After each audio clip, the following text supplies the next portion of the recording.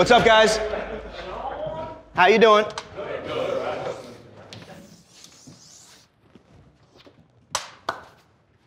Now, we're talking about what we're doing right here, right now. We're not talking about the past. We're putting everything else that happened before this moment behind us. 95% of these incarcerated men and women are returning to the community, with 68% returning back to prison in the first 3 years. There's a dichotomy here that we're struggling to fix. This is a country that's built on second chances, but it ends at the prison system. There's a huge amount of guilt with the men and women that have gone to prison. But through this college program that we've created, they're realizing that they can take their future and really make it very different than what they've seen in the past, because education is giving them those tools.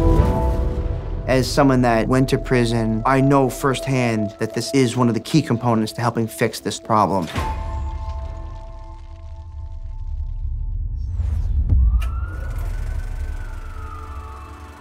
When I was 16 years old, I shot and killed a person, and I received a 24-year sentence for that.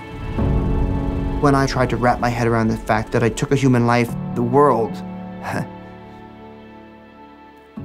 got really small really quickly.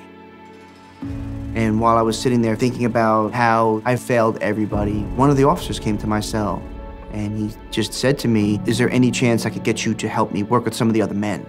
At that point in my life as a teenager, I thought I had no value at all. But as the older men pulled me on the side and said, "Man, I heard you can help me. You're one of the most educated guys around." So I began to read to these men in an effort to get them to learn to read and write. And you fast forward 19 years later, and we have 588 students, 6 sites. It's incredible, and it was all born and came right out of this place. The students will talk about this education. They talk about it being a new lens, and how that new lens gives them a way to look at the world in a different way that they've never known even existed.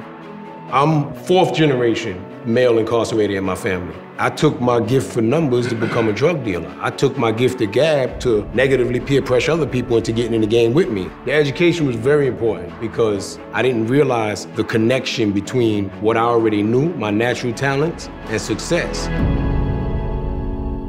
We want to work with the student that everyone else has given up on. This is an accredited degree-granting college program. Their degree does not say University of Sing Sing. It says Nyack College. It says Mercy College. It says Columbia University. I have seen the rippling effect of that one degree as it goes into their families, their children, their neighbors, their community. We are truly helping the community through this one person and this one degree. And we're looking at a very different future.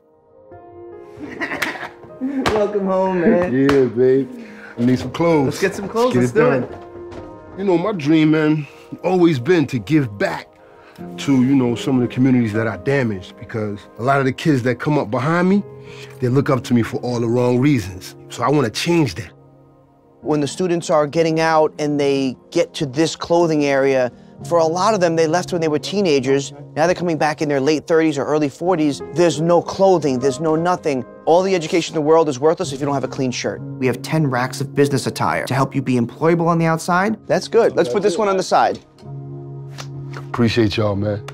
It's not just about how the community looks at you, but it's about looking at yourself and knowing that you could be different enough to start over. There's a quote by Victor Hugo that goes, "There is nothing like a dream to create the future."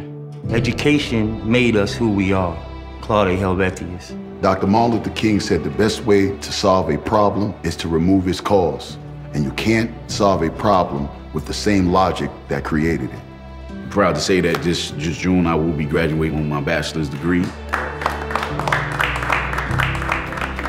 The students that we're working with upon release, our alumni coordinator is finding them employment in 5 or 6 weeks. That's good if you've never been in prison. We're telling the stories about second chances. Through this college program that we've created, we have a less than 1% recidivism rate, but it's really a 99% success rate. We're sending a message of hope.